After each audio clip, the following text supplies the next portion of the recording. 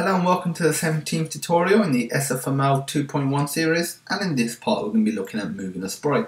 We'll be using the source code from the 12th part of the series. If you don't have it, don't worry, there'll be a link in the description. In the previous part we looked at the first method for positioning a sprite, which was to explicitly change the sprite position to an area in 2D space, aka the window.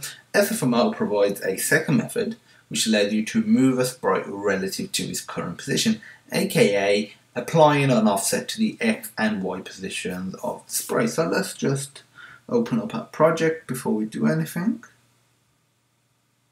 Okay, so once it's opened, to use this method it's really simple. You just do sprite, or the name of the sprite, dot move. This takes either sfvector2f or two float variables. We're going to use sfvector2f as we pretty much always do. Semicolon, not else, semicolon. Now we're going to specify the two values, number 50 and 40. For a moment I'm going to comment this out so you can see what it looks like before applying this move function. It's in the top left corner. Now if we apply this, run it has moved. At the moment this may look identical to the previous method, but if we duplicate this method then you will see that it moves again relative to its current position, not its original position. So if we just copy and paste this, I'm going to do it a few times. So this is what it looks like at the moment. I'm going to rerun this and it's going to be somewhere in the bottom right. Oh, actually I had moved too far. But yeah, it has moved from the position of 50-40, it's moved a total of 200 in the x-axis and 160 in the y-axis.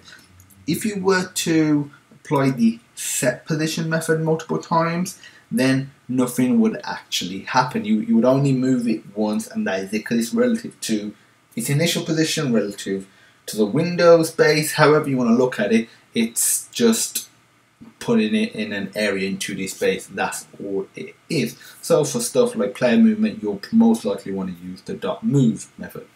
Little thing to note when moving a sprite, for example, in a situation like pressing the left key to move the player on a platformer, let's say to the left, make sure you factor in the frame rate, as you don't want it to move at different speeds depending on the frame rate because of different hardware capabilities. This helps overcome that, or to an extent overcome that issue.